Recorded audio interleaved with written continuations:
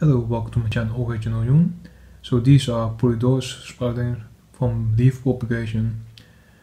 They all were very dry. They were in soil, but for a long time the leaves were dried, even though I watered them by spraying them every once or twice a week, but still did not recover. So what I did was now is water propagation. Use a tiny bit of water, not too much, just enough to wet the roots, and we'll see what happens after a few days. This is the second day. You can see the leaves are very plump. It's growing very well. It sucked up the water from the water that I poured in yesterday at the bottom. There's still a little bit left. Don't worry about it, it will suck the water out they need.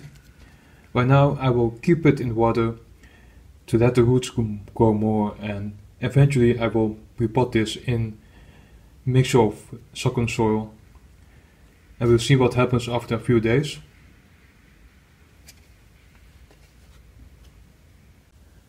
So today you can see that the water at the bottom is gone. They sucked up all the water from yesterday.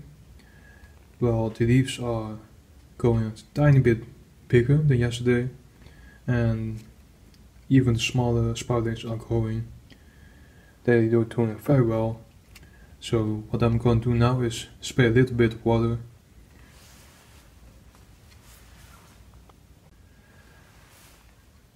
Just spray at the bottom, and these Pulidoris don't mind to get a little bit wet.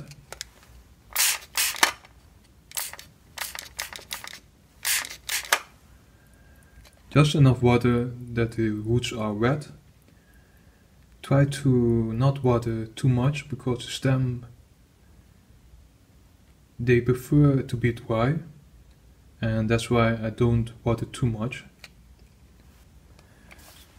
So yeah, we'll see what happens after a couple of days and see if it's growing even more.